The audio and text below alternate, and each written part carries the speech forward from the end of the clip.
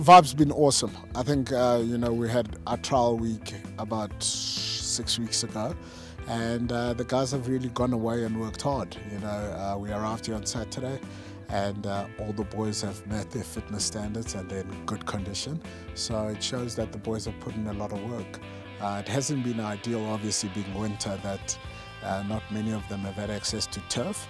But thanks to Northern's cricket and to the high performance program, we're able to come here to the COE and play some cricket out in the middle of winter. Yeah, it's a really special feeling. I don't think it's truly sunk in for me yet. I think as soon as we get on tour and we start playing in our tour match and our first test match, I think it'll sink in for me then.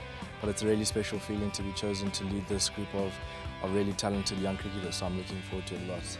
I think I'm one of those captains who likes to really take control. I don't like to let things get out of hand in the group. If I've got something to say, I'll make sure that the message gets across, and I'm the kind of guy who will make a message pretty simple so that the guys can follow it out on the field. But I think as a captain, I like to talk quite a lot, and some players don't enjoy that, but I just feel like from my point of view, it gets my message across a lot better when I speak it in a few different ways so that different guys can understand it better.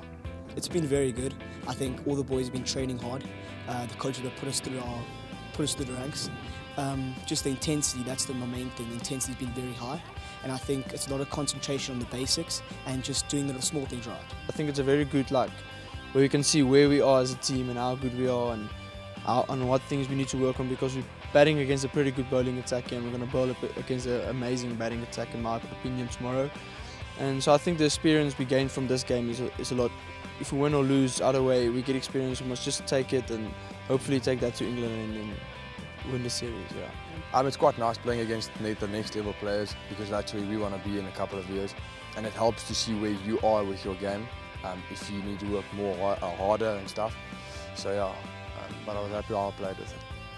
Yeah, a lot of the players haven't had access to playing 3-day or 4-day cricket, and with 2 4-day games as the start of the tour, it is important that they understand how to play red ball cricket, how to play town cricket, and that for us is a challenge. Most of them have played either 50 over, 20 over cricket in their school career, so learning that you've got a lot more time than you think is crucial. And it's the same with the bowling unit, to stay patient, to be on your feet for a long time. So we've really focused on red ball cricket.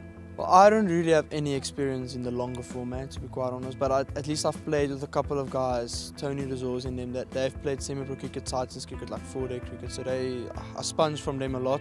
They've told me a lot of things, and I've just took in all those information, and Coach Chris also helped me a lot of it. The only thing that I adjusted more with the longer format now for the 4-day test matches, just bowling a little bit fuller maybe, and staying more patient, because usually you try to search for the wicket with the limited overs cricket. So basically just staying patient and bowling a little bit fuller than you used to, and use your bumper very well. I have played a couple of 3 days of the academy as well, so I've got my game plan sorted quite well. This game also helped me, just playing a bit and against the next level players. But yeah, I'll just get batting time as well, and the ball is going to move a bit more than it moved today. So yeah, just leading it as late as possible and leading it into the ground and not playing in front of under your eye line. So yeah, that's about that. Yeah, definitely the intensity is raised, and coming from school cricket, the bowlers here are way more skillful. I think they're a lot more patient as well. In school cricket, the bowlers tend to bowl a few good balls and then they get impatient and give you that loose one.